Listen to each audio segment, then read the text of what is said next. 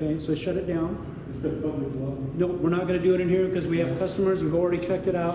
It's not going to be in here because people provide their private information here, their date of birth, that stuff, so we can go in another room and talk over here, but go ahead and shut it off. Demanding accountability and defending your rights against the police specifically, and the government generally, are difficult and dangerous tasks. Your right to watch the government and record what you see is a natural right that is protected by the Constitution, and it cannot be taken away by the government. Those of you that have been following me for a while now might remember, back in May, I visited the Spokane Sheriff's Training Center. While I was there, I went live, as there was an extraordinary amount of Washington Department of Fish and Wildlife law enforcement vehicles present that didn't have the proper markings as required by RCW 46.08.65. While I was documenting the plates and vehicles, I ran into a law enforcement training instructor for the Department of Fish and Wildlife, and I asked him about the unmarked cars. He claimed they were exempt and gave his explanation as to why. Here it is. You know why some of these vehicles, the Washington vehicles, are unmarked? They don't have any, it's my understanding, the RCW, the 46.8.65, they're all supposed to be marked with the department that they belong to. These are some law enforcement vehicles. I don't see markings on some of them. So, sorry. We're Washington State Department of Fish and Wildlife. Okay. Our supervisors drive unmarked cars. So if you see one with a star on it, it's going to be an officer. One without a star, going to be a sergeant or a captain. My understanding is the chief of the Washington State Patrol is the only one that can provide permission for unmarked vehicles, and we've been provided that permission as a Washington State law enforcement agency. That's my understanding. You'll have to go do homework. It's been a while since I had been to the Department of Fish and Wildlife Eastern Region headquarters, and now that I'm much more versed on RCW 46.08.65 requiring publicly owned vehicles to be marked, I thought a return trip and follow-up was in order.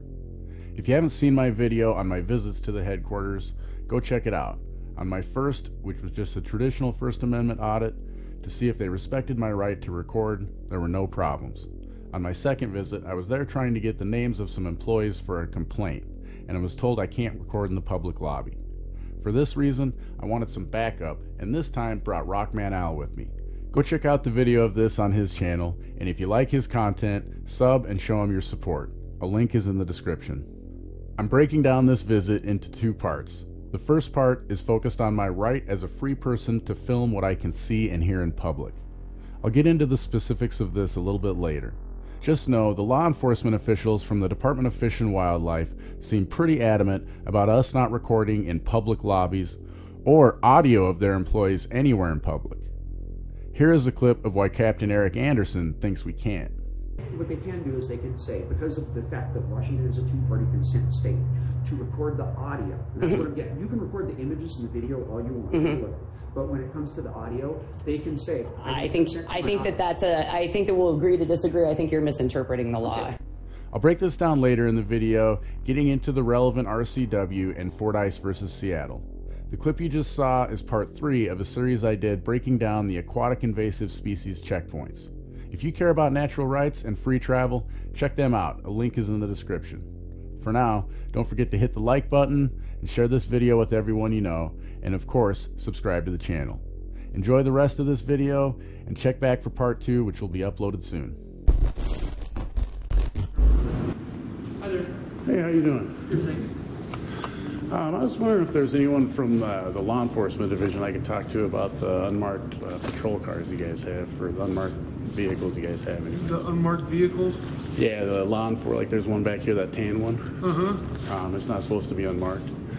There's a Washington RCW. I actually brought it. I've discussed this before with you guys. Is it an enforcement truck, or is it just a regular? Yeah, it's one of the enforcement trucks. It's unmarked? Yeah. So I brought the RCW here, a copy for you guys, where it talks about here what the exemptions are. This establishes how it's supposed to be marked, and this is what who's exempt. So the reason I highlighted that is before, it was back in May out at the Sheriff's Training Center.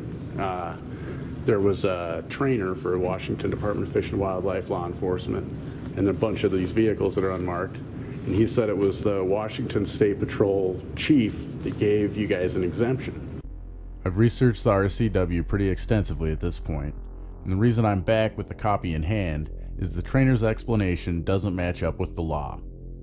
At this point, I feel it's time to put up or shut up with these guys. I'm here to tell them the previous explanation isn't lawful and request evidence of an exemption if it exists. It's important to follow up on these things. Our government institutions are corporations, and when it comes to backing and emboldening their criminal extortion units, they use all their legal tricks and facades. Comments to my videos say I should take this issue up with their superiors. The problem is, it's not unlawful for the state to own such vehicles. It's unlawful for an agent of the state to operate them. So when a person takes it up with the superior has no issue with the vehicles. And since the department issuing the vehicle is in charge of doling out punishment to the state employees using them, it doesn't take much experience with government operations to know that's not going to happen. To me, the only real way to exact change is to educate the order followers using the cars and the public about the law and its intention.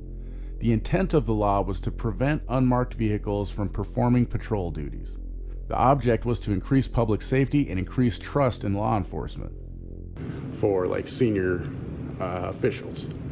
And so there's no exemption. First of all, it says, I mean, right here it says Washington State Patrol Chief can't do that. So I was just wondering if there's someone I could talk to about it. Hi there. Yeah, maybe you here. Hey. Hi, I'm Dan Ron, Fish and Wildlife. Can I help Hey, you? Dan? This is Dan Ron, a captain with the Washington Department of Fish and Wildlife. I've never met him in person, but I have had a conversation with him on the phone. At the time, I was unaware of Washington state privacy laws for phone conversations and didn't record it. We'll get into this topic a bit in part 2, but I'll just say our conversation was about the aquatic invasive species checkpoints. Dan's answer to a question about how far they would go to violate our natural rights to travel freely with our property was quite different than what the public relations line was. Like I said, I bring that up with him in part 2. In this video, pay attention to this interaction and see if you can spot any glimpses of that tyrannical man I spoke with several months ago.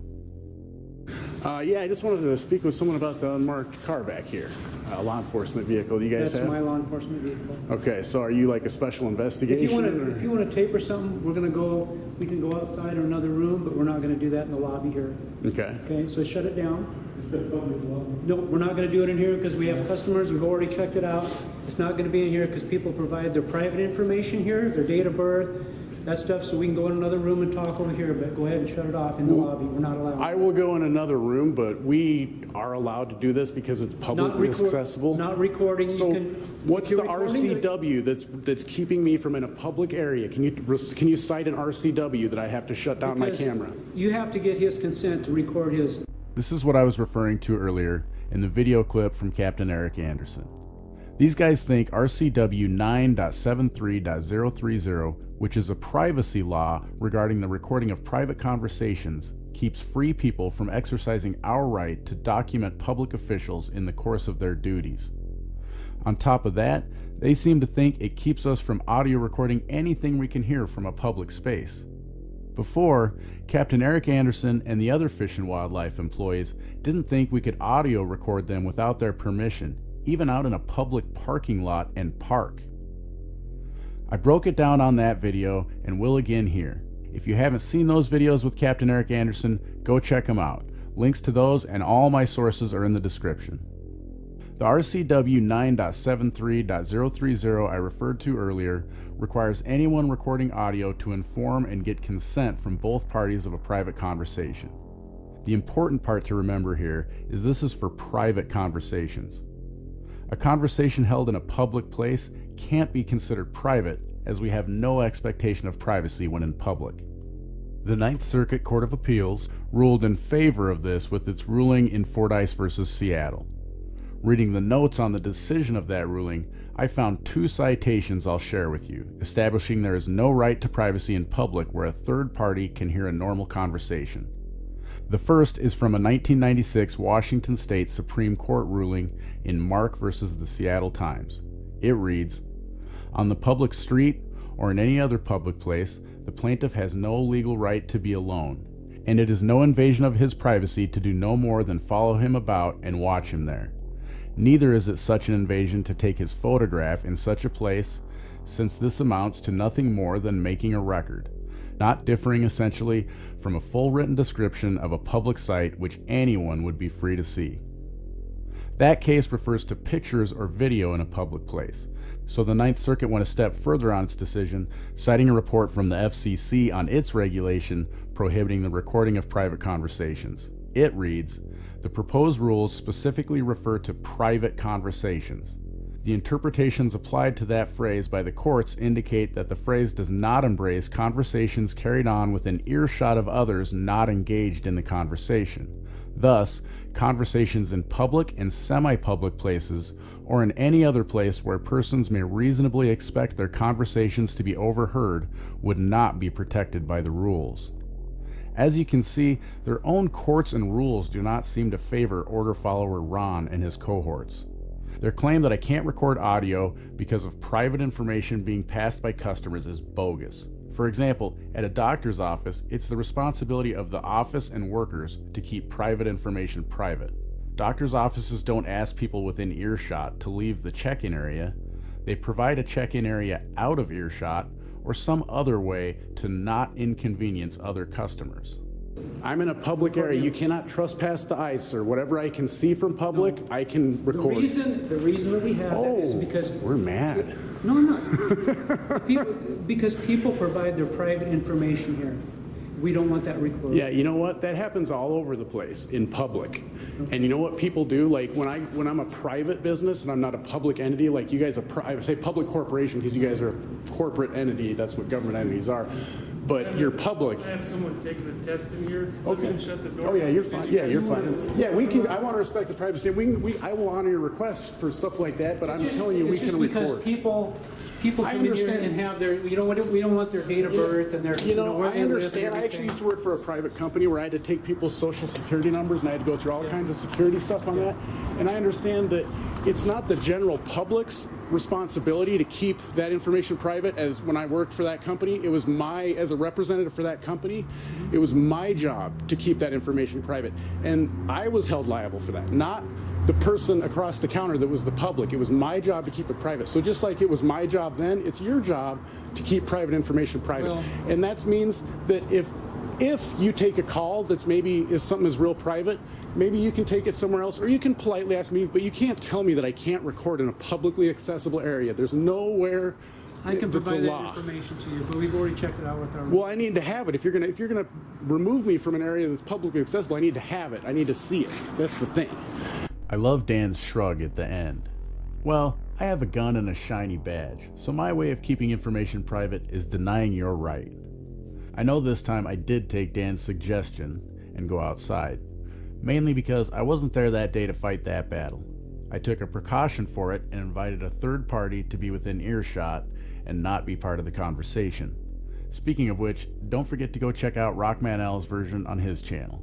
A link is in the description. The main reason I went outside is I didn't want to disturb the person taking the test. I'm trying to win hearts and minds, not irritate them. If you like the channel and the work I do, think about supporting me by getting yourself some gear from the merchandise store. As I mentioned, I'm going to release at least one new design every month, and this month's design is now ready. Inspired by a comment from Matt Brown who suggested cops are equal to NPCs, here's the new design to put on the product of your choice. Put it on a hat, a shirt, mug, or even a phone case for when you're filming the cops. Check out my other designs while you're there and support questionable authority with the message that suits you. I hope you enjoyed this video. Make sure to hit the like button and share it with everyone you know. Find us on Twitter as well as censorship-free platforms like BitChute and Steemit or DTube. Of course, subscribe if you haven't already, and don't forget to smile at someone you don't know every day.